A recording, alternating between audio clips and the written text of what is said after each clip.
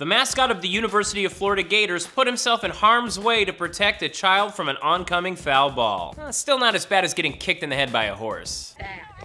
I love that clip. Albert, the famous University of Florida Gator, was in the right place at the right time to shield this youngster from an errant foul ball. And after getting conked in the noggin, Albert received emergency medical attention. And if you're worried about Albert, he posted this photo to his Twitter, sporting a bandage on his snout. Now, if only Albert was there to help this little girl who got her foul ball stolen by an adult. Albert also would have saved this fan from literally losing his lunch to a foul ball. Ouch, that's like $100. Have you ever had a close call with a foul ball? Let us know in the comments section below and like and subscribe for more of what's trending.